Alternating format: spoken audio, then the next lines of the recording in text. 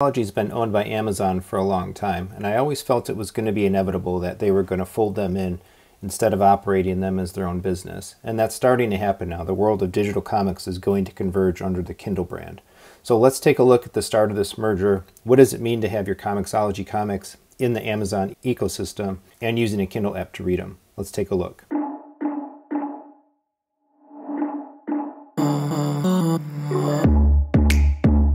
So as stated by Comixology in the press releases that have come out lately, basically a few things are going to happen pretty soon. One, the Comixology webpage is going to go away. The Comixology mobile apps are going to be replaced with some new reading experiences, and full Comixology Kindle integration is happening. So you can read all of your purchases and merge all of your content and reading experience between Comixology and Kindle proper, meaning Kindle devices, Kindle apps, and so on. The first thing that you need to do in order to enable this integration is share the books basically between your Comixology and your Amazon accounts. Now, if you've been a user of both companies for a long time, you've probably already merged the accounts. My accounts have been merged for a very long time. Once that's done though, you still have to click a couple of extra boxes to start opting in the merging of these content sources. So if you go to Amazon.com and you go to your accounts page and scroll down a little bit, you can see there's a new entry here for Comixology Settings.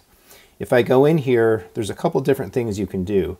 There's a library management, viewing Comixology specific books, but most importantly, in order to create the integration between your Comixology library and your Kindle library, is to check this box or enable this box to essentially show your Comixology books.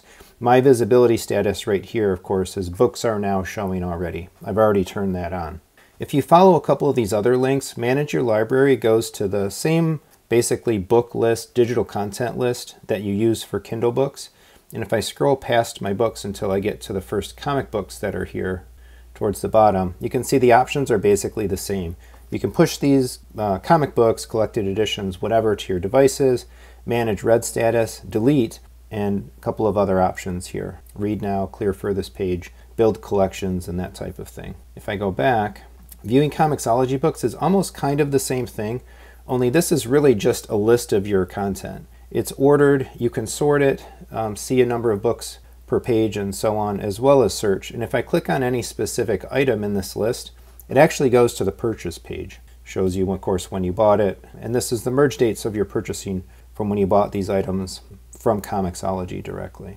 But what matters most is where are you going to read your digital comics? I've always found the Comixology platform to be really quite good. The mobile apps have been good. They've evolved over the years. The quality of the images, the scans of the books and all that sort of thing has been great. The library management is excellent. I love being able to see the series view and how they find content, the way they let you control your library, archive and unarchive and other things like that. But bringing the experience, bringing all of your books into the Kindle library is different to me in some ways. So what I'm showing here is, this is the Kindle app from the iPad. It's actually running right now on my brand new MacBook Pro 16-inch, the M1 Pro version of the MacBook. I don't know exactly when Amazon did it, but they finally released the Kindle app to the Mac App Store. And it's pretty awesome. It works as well as the iPad app does. I was ecstatic when first setting up this new MacBook to finally see the Kindle app there. Audible audiobooks, everything works in here really well. So this is essentially an exact duplicate of the iPad experience, again, just delivered on the Mac through the Mac App Store. So if we take a quick look around the UI of the current Kindle app, we can see, starting on the home page, there's some kind of quick jumps here from your library based on your reading, some recommendations. Of course, Amazon always wants you to buy more stuff, as well as your reading insights, which track through comic books and all of that now as well. The second tab takes you to your library. We'll come back to this in a deeper dive in a second. The middle section here, very small icon, maybe a little bit hard to see, but that's the most recent book that I was reading. And we'll look at a couple of specific things about that. The fourth option over is Discover. Again, recommendation engines based on your reading, recommended for you and that sort of thing. And then finally the More tab, which you can get to your specific reading insights, view Audible books, Goodreads, and access settings and so on. If I go back to the library, I can see the difference between all and downloaded, and I have downloaded a couple of books to demo here. I can filter. Now, one of the things that I don't particularly like, and I think this is coming, is there's no specific filter for comic books. They basically take the comic books, whether single issues or collected editions, and put them right in with all of your books. You can see here I've got just over 9,000 books. My Comixology library was very big.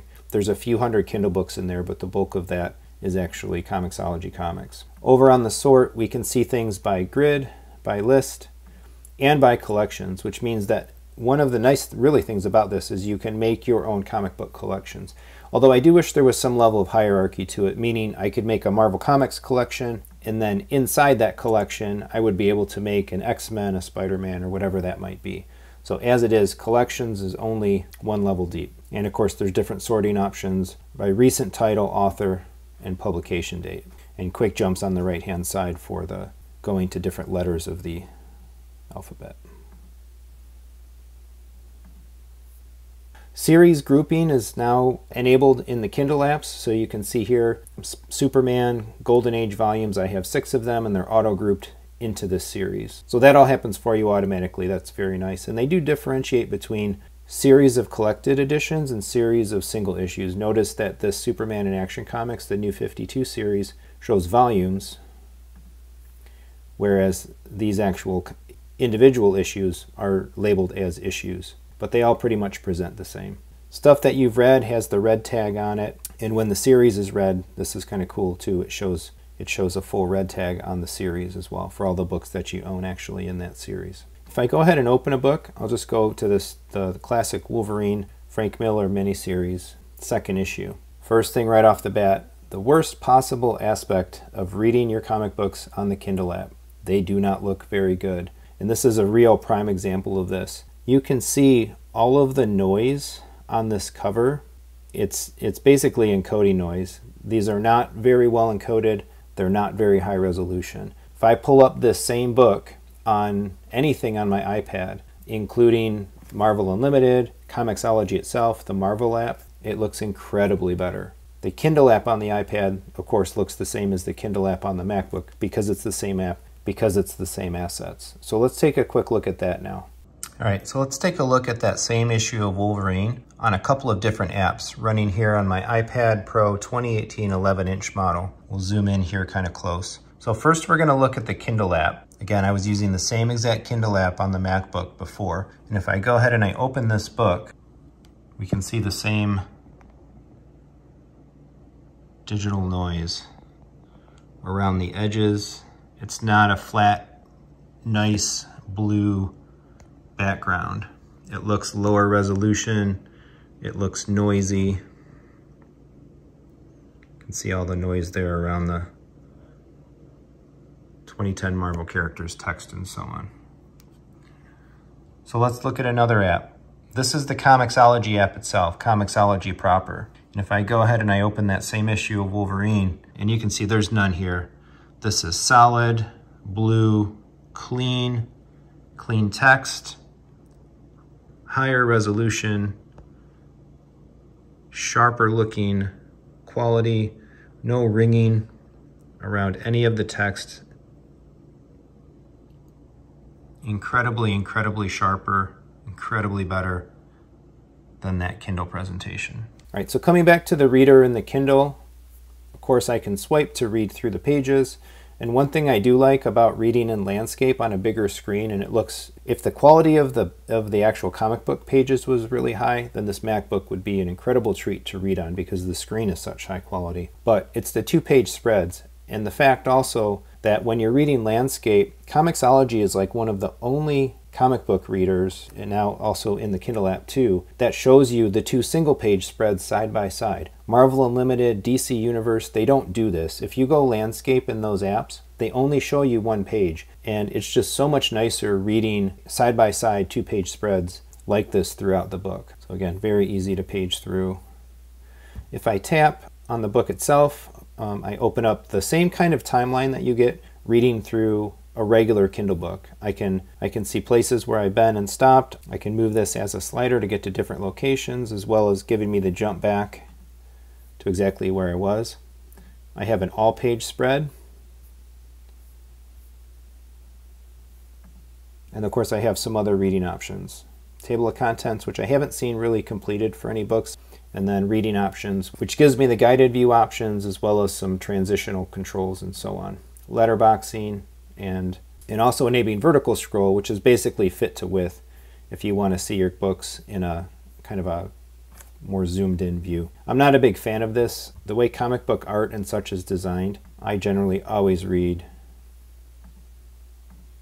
in a fit view so I can see the entirety of the page, absorb the entirety of the page in one shot. If I get through to the end of a book, I get the pop-up screen giving me options to review it, recommend, and so on. Oddly, it shows me the next book in the series, but there's no way to read. It doesn't give me the option to just start reading this book. Try a sample, learn more. I own this book in my library, and so it would be much nicer if I could just enter that book or access that book directly. And then even dismissing that last screen doesn't take me. I actually have to close the book here, which minimizes it and puts it back down on towards the bottom of the screen. If I go into that series, we can see now. Downloading is just click to download, and this all works pretty quick.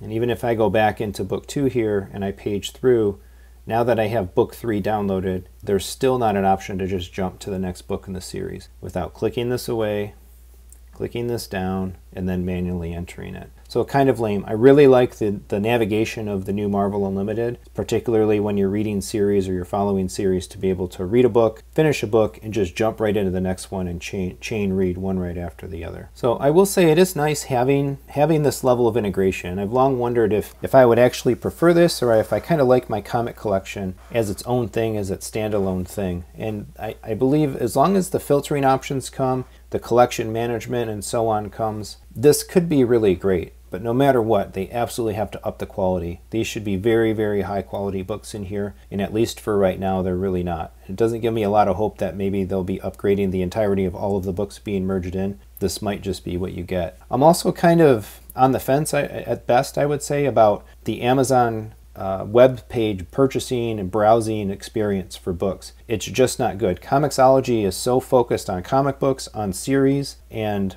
linking through to different characters and creators and so on. But Amazon is just a disjointed mess of search that if I wanted to find a specific book, find a specific series, look for content for a specific character, understand the difference between single issues and collected editions, it's just nowhere near as good as the Comixology experience. So there is supposed to be some form of an Amazon Comixology focused web page coming, and who knows, maybe that will merge kind of the best of both worlds and bring in the nice aspects of Comixology along with putting the Amazon wrapper on it. I also really like the way that Comixology lets you archive books without deleting them from your collection. As you can see, looking at just a little snapshot of some of what's in my collection here. In some cases, I actually own the single issues and I own the collected edition. As stuff has been on sale over the years, I've bought one way and read one way and then decided to flip from single issues to collected editions and back again. I've spent way more money than I should have, and it's kind of a mess. And so over the years, I've actually flip-flopped from archiving all my single issues and presenting collected editions and back again. Amazon only gives you the facility to delete, and when you delete, they're gone. So you got to make sure that you're making the choice for what you really want to do. If I take a look at one of these issues here and I long press on it, it gives me the selection menu to do a couple of other book management options like that as well, such as remove from library in bright red, knowing that this is a permanent decision, along with download mark as read and book details and so on. So we'll see how this goes. I had kind of transitioned away from Comixology and been reading a lot more on DC Universe and particularly Marvel Unlimited as well. And I got excited when I saw some of this news about bringing the reading experience together because I like to read. I like to read books. I like audiobooks, all of it. So having, again, the integration of comic books and all of this stuff and audiobooks in one place, one app that I can get to on all my devices, now including this Mac laptop, is just aces. That's just really, really great. But they got to fix up some of these shortcomings, and we'll see where it goes. As it is, I believe this complete integration is coming more into latter part of the year here. If you have any questions or there's something else that I can demonstrate, something else that you might want to see, let me know in the comments. And let me know, are you going to switch over to Amazon integration for your comic book reading? Are you sticking to the unlimited subscription services, or are they going to have to drag you over kind of kicking and screaming? Thanks for watching. Please like and subscribe for more. Thanks.